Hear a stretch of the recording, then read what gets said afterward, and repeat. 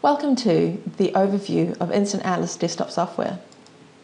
InstantAtlas is a set of wizard-driven, easy-to-use desktop tools that allow you to create InstantAtlas dynamic reports that you can either present to the general public or for internal reporting purposes. It's easy to change the colours, the styles, the data that's been put into these dynamic reports, and today I'm going to take you through 3 of the steps that are involved in creating your dynamic report. The first step, very easy to do, is to take the InstantAtlas publisher, choose a template that you're wishing to use, and that is shown in this next image, and then you'll need to choose the base geography, that's the geography that has the data associated to it, along with some settings, and it's as easy as choosing an output folder and creating your report. This is an example of what your report will look like when you've finished. You can see that there is no design been put into this report yet, and it is completely fictitious data. The next step is to choose the data that you're going to put into the InstantAtlas dynamic report. This can be done using Excel or Access. You can see the Excel example on the screen in front of you has been formatted so that it works with InstantAtlas. There is a free add-in to Excel, and this allows you to create a file that is read very easily by InstantAtlas. The third step is to change the look and feel by using the designer and the style editor.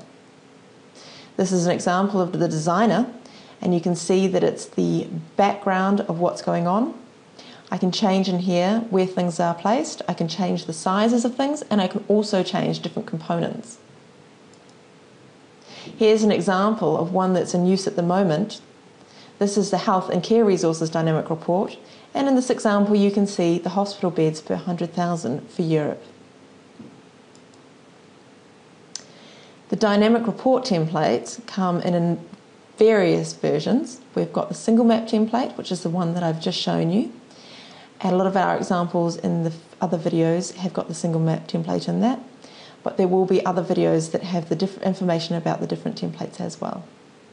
You can see the single map template has a single map, a bar chart, a data table, a time series chart, and so on.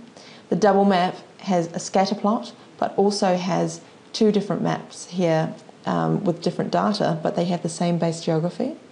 This one here, the double map time series, does have 2 different base geographies, so you can see the completely different geographies in those 2 maps there, but we've got bar charts and time series charts for each of those maps.